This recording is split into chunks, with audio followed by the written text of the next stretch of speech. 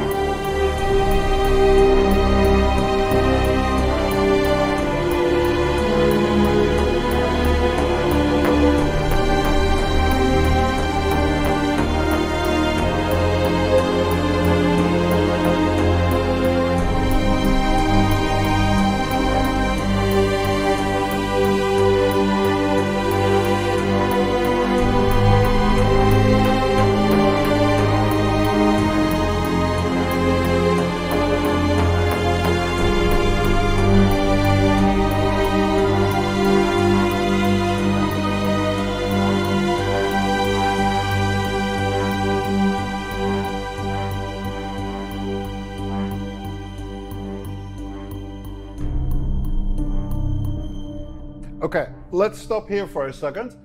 So this is the first time that theme just builds up to some sort of a peak, and then it drops down, and then it starts again. So I would like to analyze a little bit what's going on here.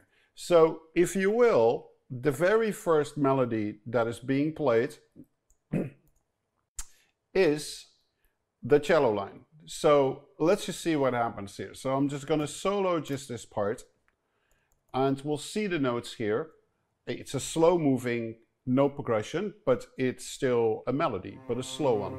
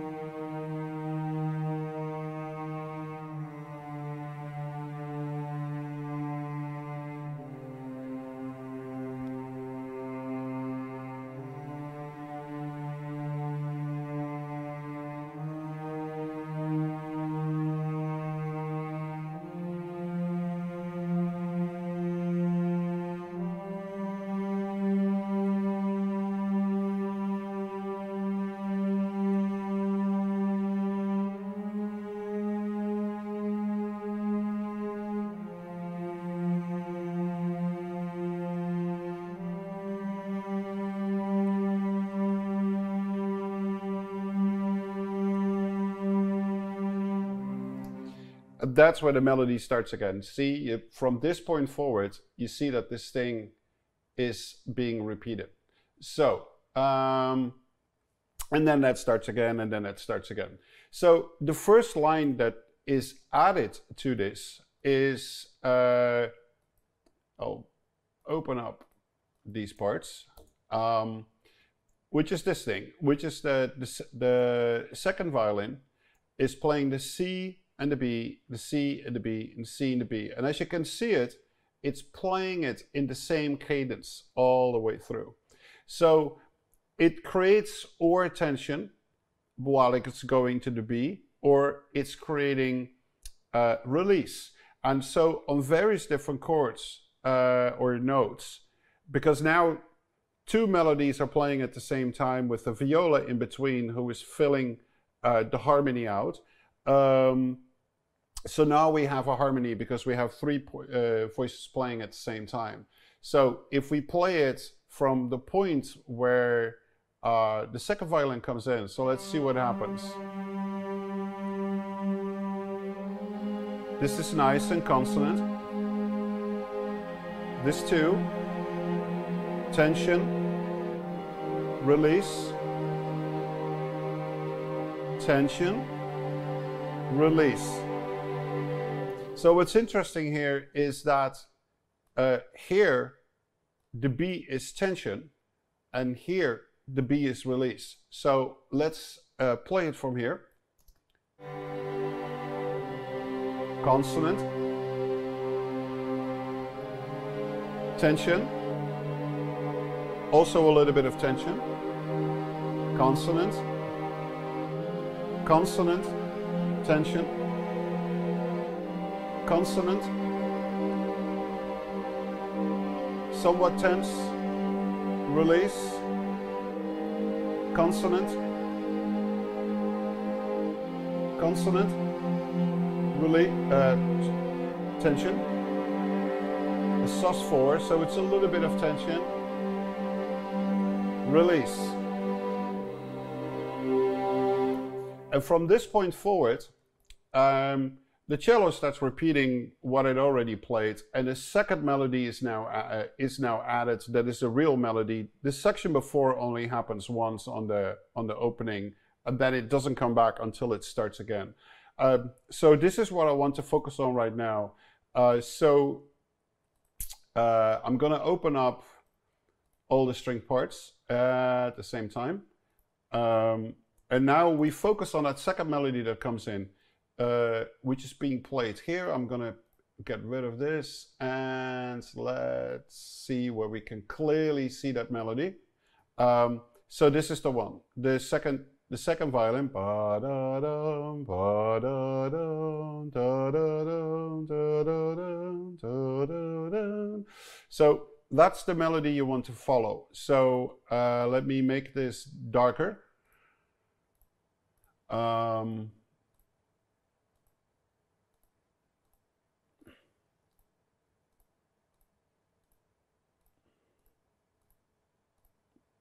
Ooh, this takes a little bit of time, guys. Okay, so there we go. From there to there. And then something else happens. So what we also see right now is that the melody that was played by the cello in the beginning, they repeat, but now the basses are going to be added an octave lower. And later on here in this theme, you see that the cello, when the cello is like building down, the basses are going an octave even below that, and now a secondary, this one desk of cello is being added an octave higher of the bass. So now we have the bottom 3 octaves are really playing that line pretty forcefully while the rest of the music is developing here. So let's play from here where that second melody comes in, of which I made the notes darker.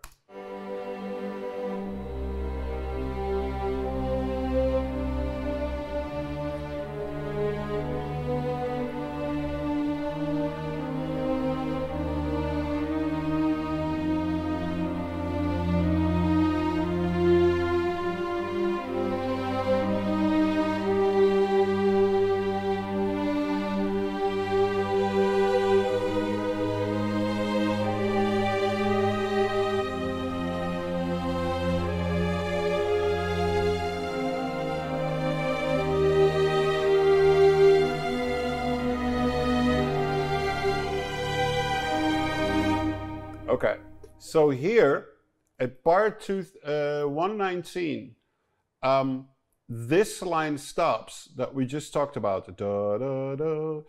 So that one went all the way to here, and now the second violins are playing their own harmony part up there, which is not necessarily counterpoint melodic writing. It's just harmony at that point. And the basses and the cello are starting over. But 2 things are happening now. The first cello, together with the viola, are starting to play melody number 3. And the melody that we just focused on, played by the second violins, is now played by the first violins an octave higher. So here we go. Da da da da da da da da da da. So I changed a few small notes to make it work with the second harmony, but this is the shape of that melody, so follow that. And here we have this is the viola. Let's see if I go to the cello. Here we go. This is the third melody now being introduced, and when we get to this part, it plays in octaves together with the first violins, the continuation of the first violin melody, but doubled an octave below. So I'm gonna make that darker so you can see it a little better.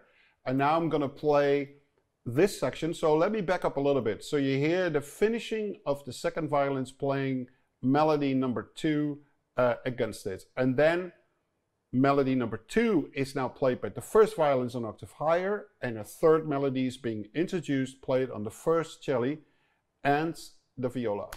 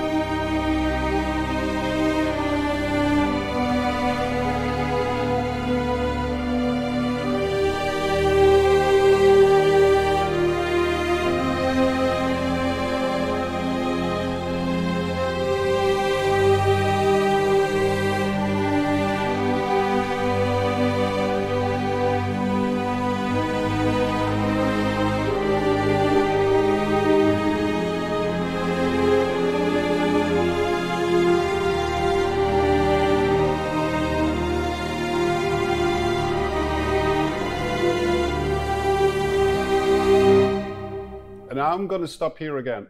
So now we're going into the last cycle, and now no new melodies are being introduced, but melodies are reshuffled between the different instruments. So now the cello is going to play melody number 2. Da, da, da, da, da, da, da, da. So this melody right here, which was first played on the second violins as a second melody, and what we just heard, the theme that's right here, from the cello playing together with the violas, is now being played here.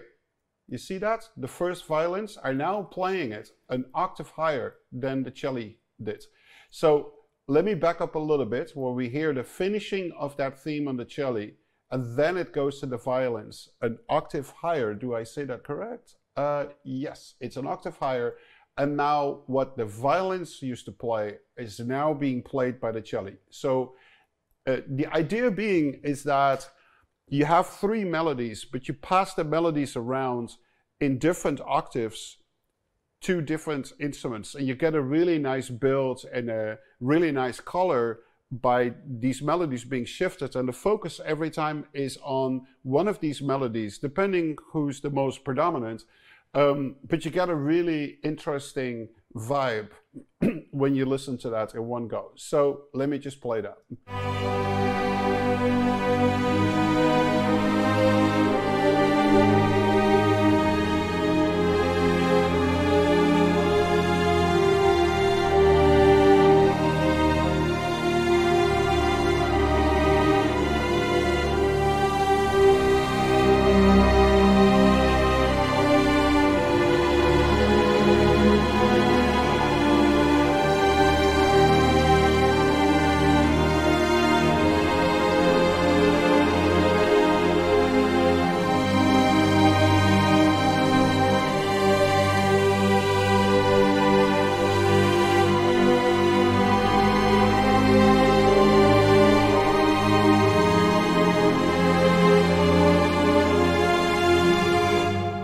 So as you can see, when we get to that section, very similar how that previous section ended, the cello and the violins and the viola in the section before finished that melody playing in octaves together. And the same thing is happening right there where I just stopped.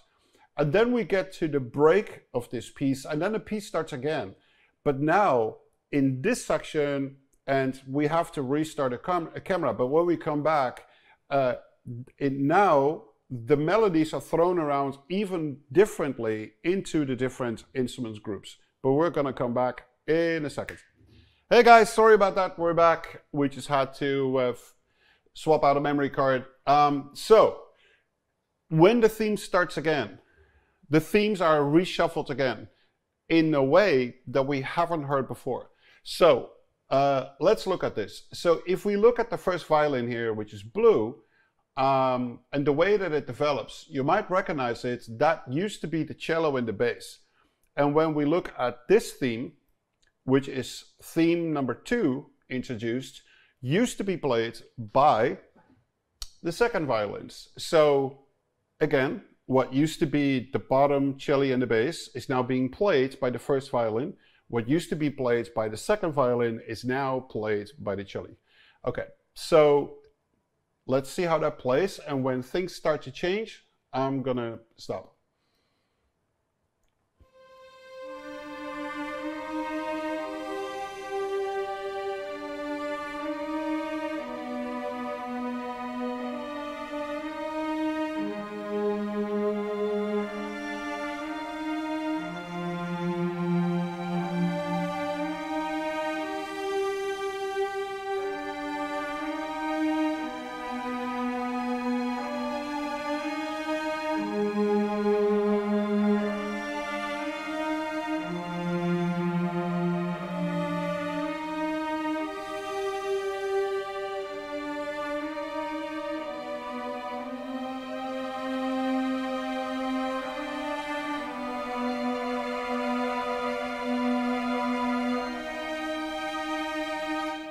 So here in the viola, something new gets introduced that will also come back later.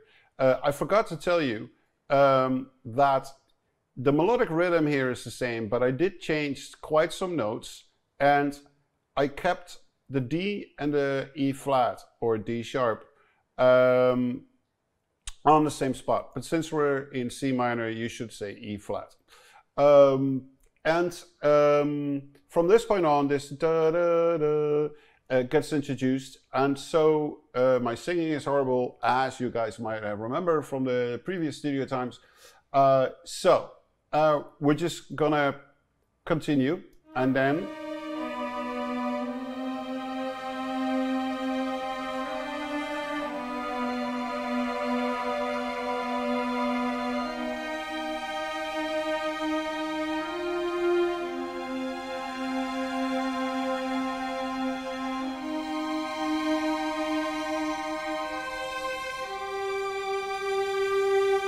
so even though the notes, again, here are different, but the melodic rhythm we've already seen, which is played by the cello for the first time, and the viola. Da-da-dum, ba-da-dum. So the melodic rhythm is the same, but the notes are slightly different. And so that is this section here. When we get to this section, the next section, then we hear something that is 100% the same, and that is the ending of the melody that used to be played by here. Here we see it, by the first violins. So, let's play that.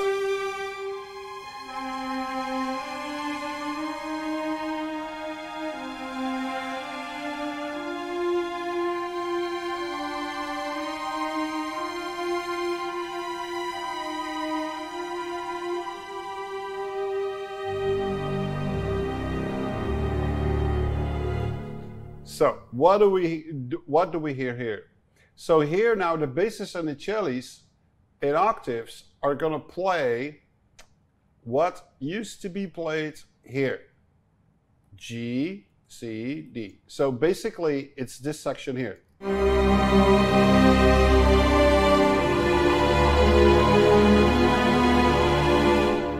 So what the cello used to play together with the viola is now being played by the basses in the lower octave. So let's see how that sounds.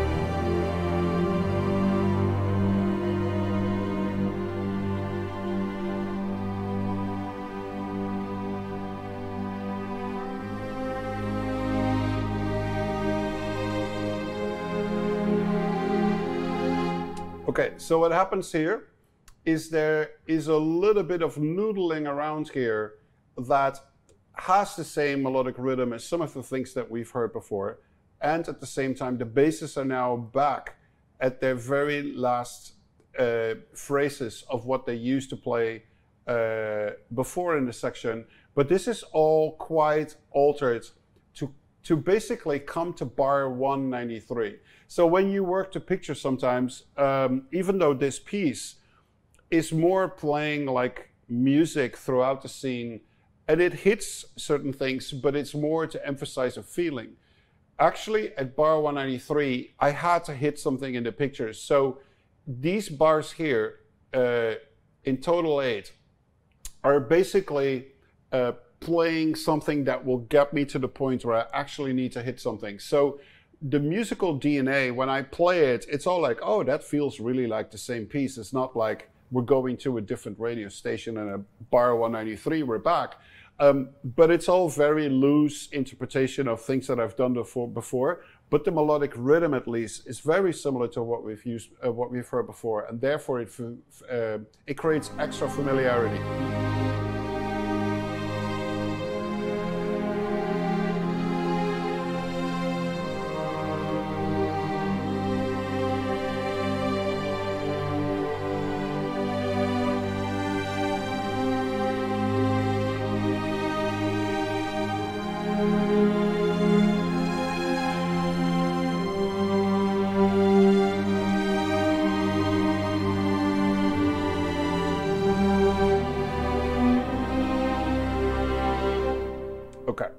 So now we get to the grand finale of this piece, and I'm gonna play this while I'm gonna zoom in as much as I can, so you guys can actually look at many notes as possible.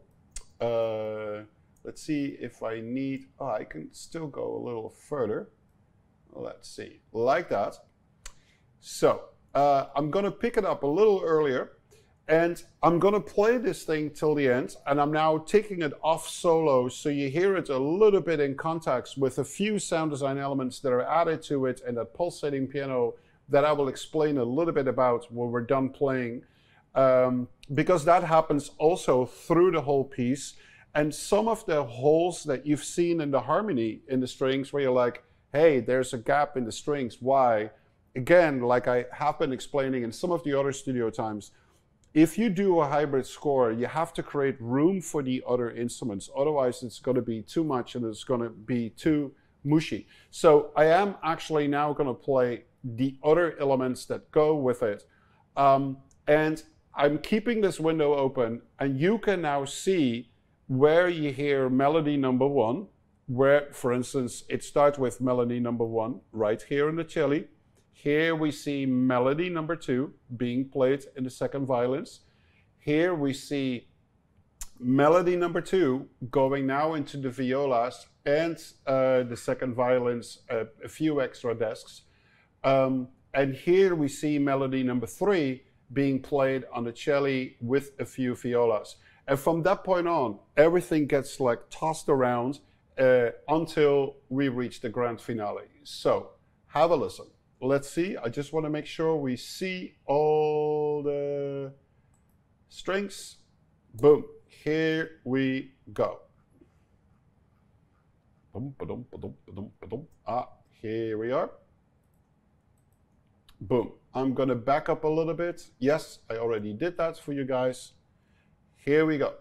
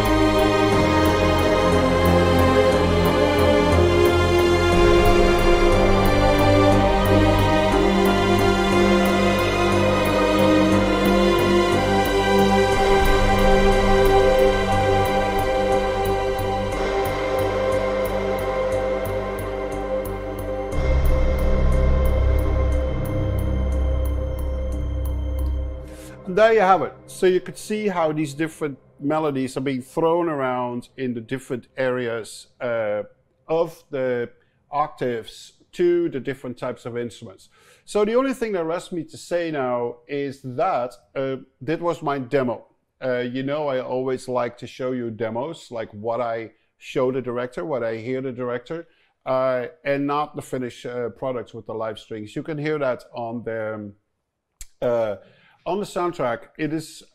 It sounded absolutely so incredibly beautiful with the live string players in London. They did such an incredible job, and especially here, it makes the live playing so special when, you know, it's played with real performance. You know, samples only can take you so far when it comes to that. Let's talk a little bit about the electronic elements here. So I actually recorded this in because I had some performance issue with this plugin, and the plugin is called Portal, and it's made by Output. I'm just gonna open it for you really quick. Here we go. Oh, it's not on this rig. Well, guess what? Okay, it's on my rig at home where I actually did the score. But okay, check it out. It's called Portal, made by a company called Output. It's it does granular synthesis and it creates incredible effects. So to play you what it can do, we hear a simple piano melody with just that plug-in on it, and hear what it does. It's incredible.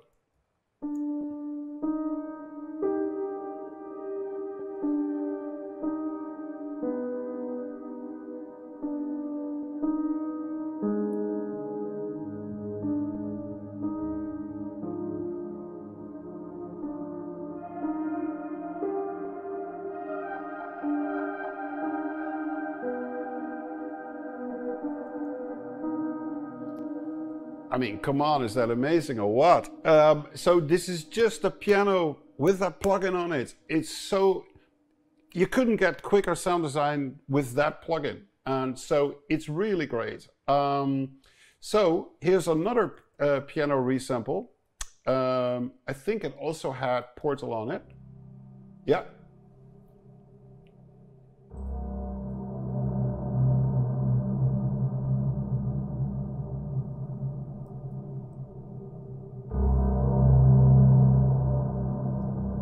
I mean, how easy is that? And then I had another really awesome plugin on top of it, which is this one, the Black Hole. This is made by Eventide.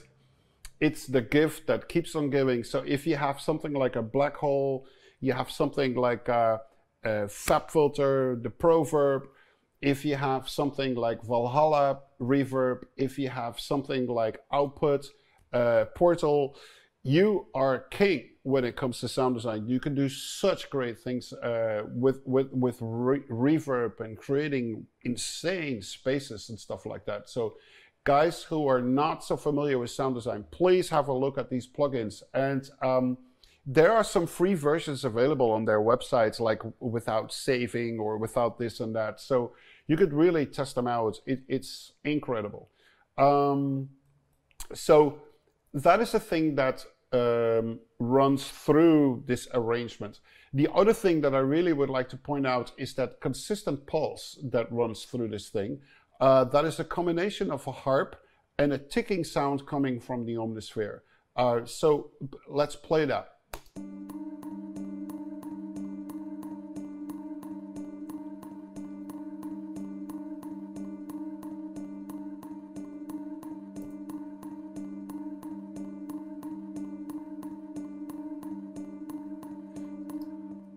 And it's an interesting harmony. So this thing never changed. So it's basically, if I select the harp, so it's the D, and then, so G, D, with the E flat, while the bass does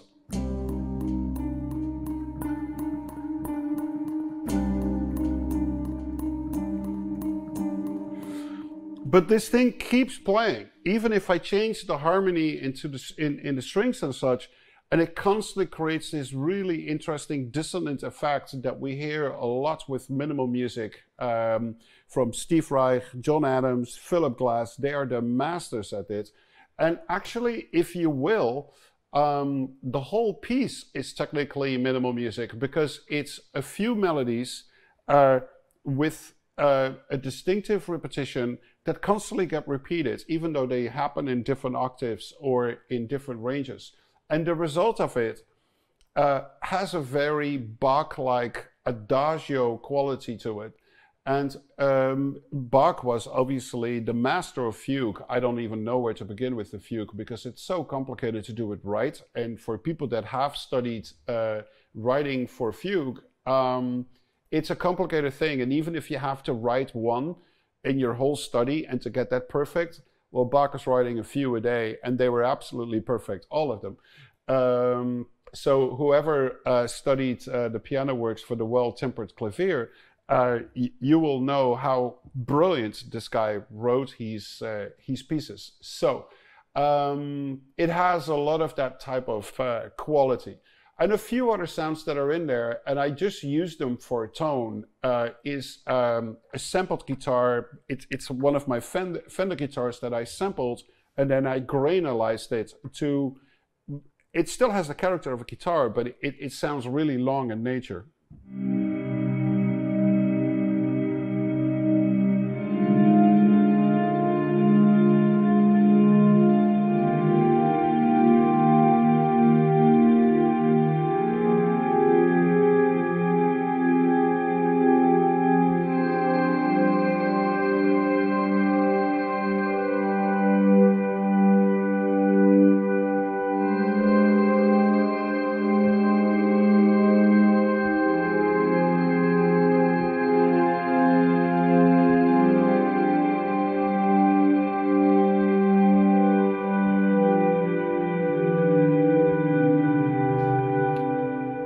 So that is like a quick harmonic reduction that I just played of this piece.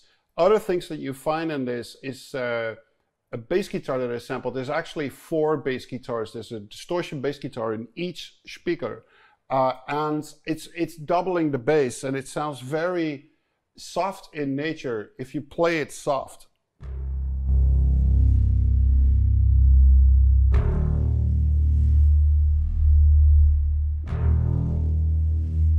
To give it like a little bit of darker color, but if you play it loud,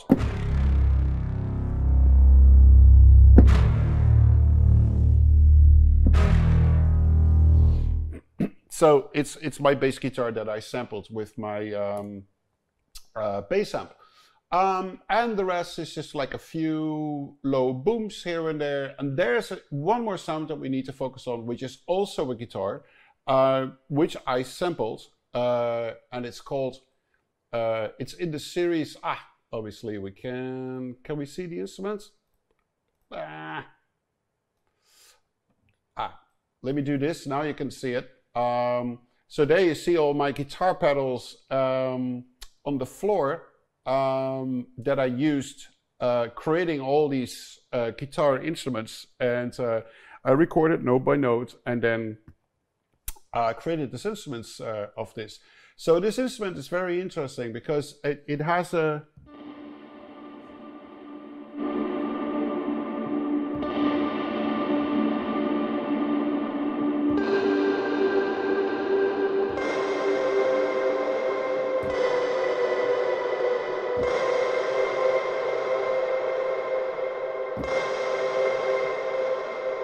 So yes, ladies and gentlemen, that is a guitar. And that was sampled on that Fender box, and I think I've showed you this one on a different video. Here we go. It's the Princeton 64 reverb. It's really great with a bunch of effects.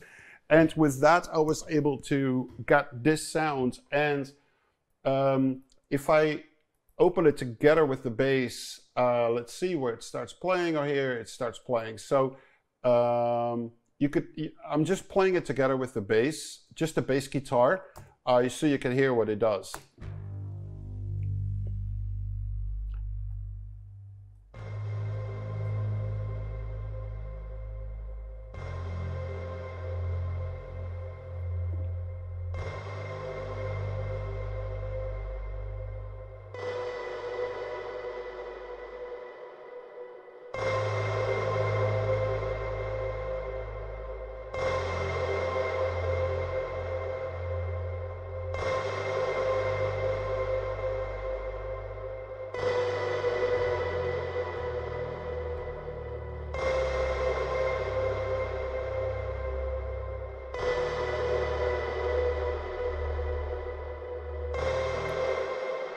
Anyway, you get the idea.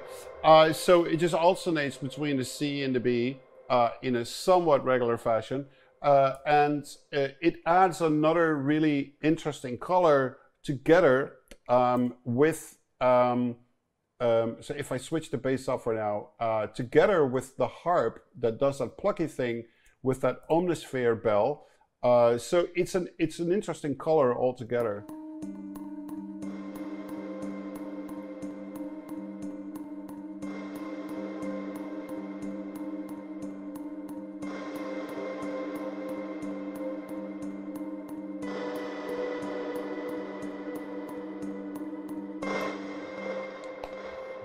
So, ladies and gentlemen, friends, those are all the elements of CYBORG'S story.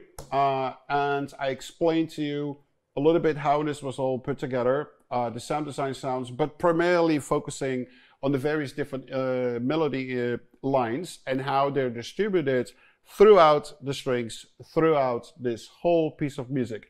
I hope you liked this episode, and I'll see you next week.